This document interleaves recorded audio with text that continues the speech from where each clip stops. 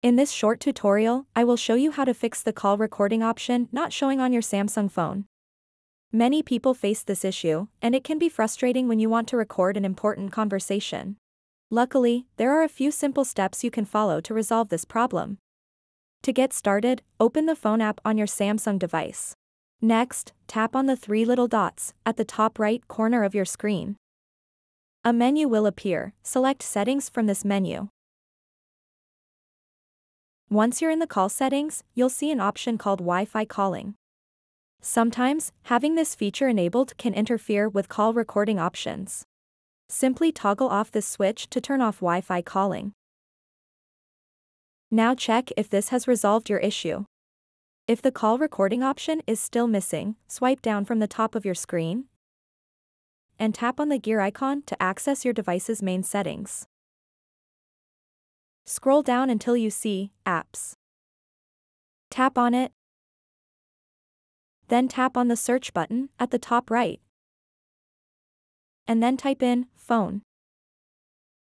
Select Phone from the search results. Now tap Force Stop. This will close any processes that might be causing issues with call recording. After force stopping, scroll down a bit and tap on Storage. Here, select Clear Data.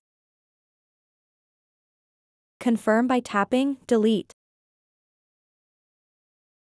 This will clear any cached data that could be preventing the call recording feature from appearing.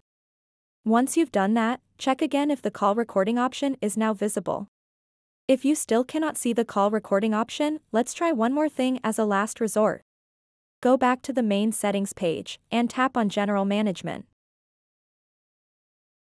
Scroll all the way down until you find Reset. Tap on it. And then choose Reset All Settings.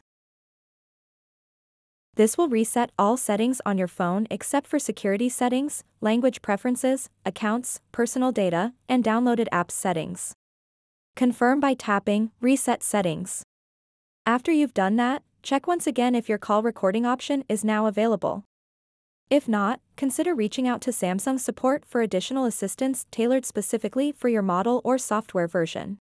So that wraps up this tutorial. If you have any questions about this whole process, please let me know in the comments section below.